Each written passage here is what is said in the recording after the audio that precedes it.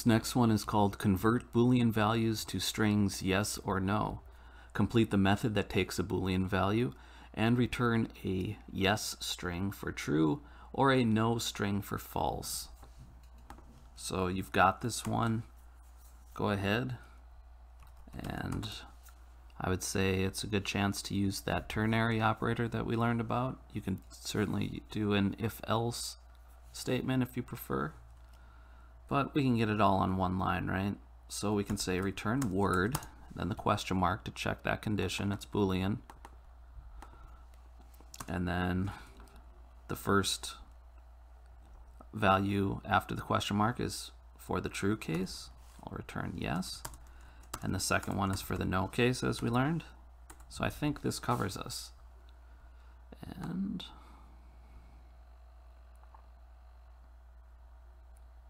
looks good. Easy stuff. We've already covered this.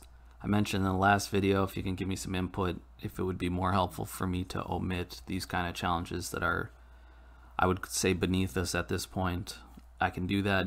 If you prefer that I include them to be complete, I can do that too and just buzz right through them. So, not much else to say. I'll see you in the next video.